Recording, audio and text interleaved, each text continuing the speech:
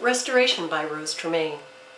Restoration is one of my favorite books. I get something different from it every time I read it. It has history, intrigue, pathos, allegory. This book has it all.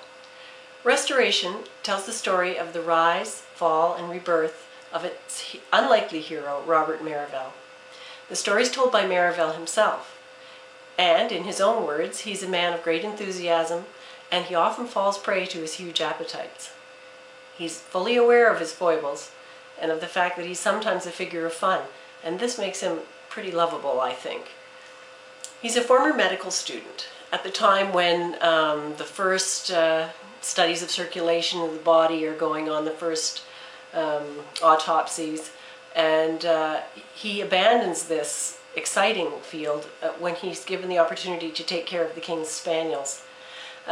Later on, he's given the job of marrying one of the king's mistresses in order to keep the king's main mistress happy off his back. Merivale gets a title and a manor which he loves in Norfolk. The one thing the king has asked him not to do is to fall in love with his so-called wife. But Robert being Robert, he can't help himself, and he does, and all is lost. He loses his manor, his fine possessions, all he's left with is his horse. So he goes on a series of adventures, or more properly misadventures, which lead him to an asylum in the Fen country, where he's on the cutting edge, so to speak, of modern psychology. Then he goes back to London just in time for an outbreak of the plague and the Great Fire.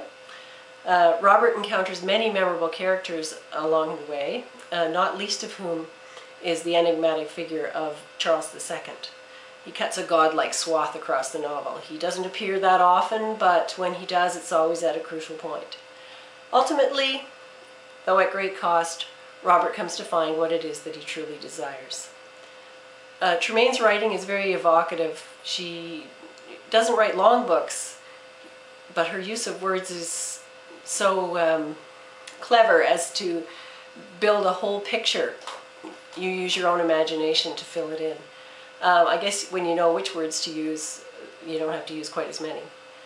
For me, reading Restoration is as easy and pleasant as drinking a tall glass of cold water on a warm day.